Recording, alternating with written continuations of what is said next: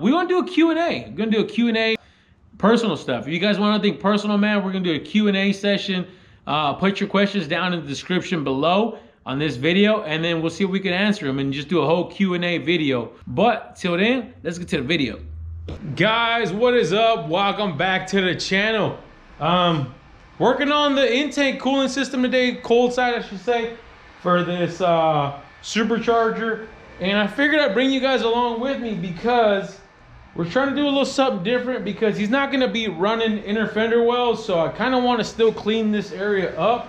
But I also want to tie in the intake system into the fender, if that makes sense. I've kind of already started without you guys a little bit, and I figured I'd stop because I want to bring you guys along. You guys see this setup right here? This setup is designed to just have an air filter sitting right there. And I don't like the idea of that, because you get a lot of heat generating from this area from the header. So what we're coming up with is, this is what I've come up with so far. This is just kind of mocking in here so far. This is gonna live here, like so, if I can hold the camera and put it in. So it'll come around the backside like that, and we'll come around and we'll land inside that inner fender like that. There's a pocket inside that inner fender, and we'll put our air filter in there, and it'll be out of the way of the heat and be able to get some actual cold air. So I like that idea. So that'll kind of something like that, give you guys a better visual.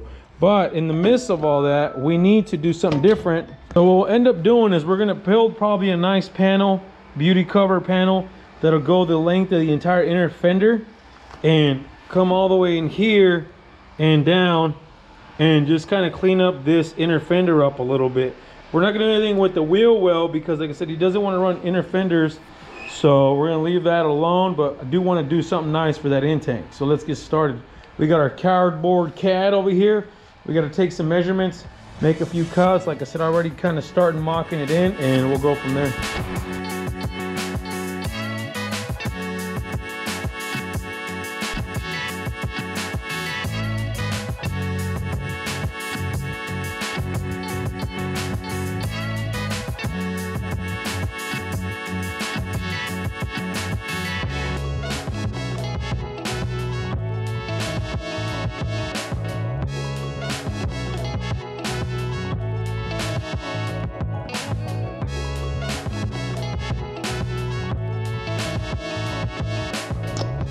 Well, you guys, I took a different approach because I can't get the wheel off.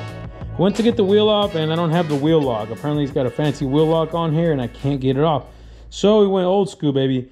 We went ahead and just taped the whole thing, and we'll try to peel this off and use that as a template and put it on our cardboard, because I couldn't get that wheel opening a nice cut on that thing. So that way, this guy had the good, nice, perfect arch. So let me see if I can peel this off without any issues.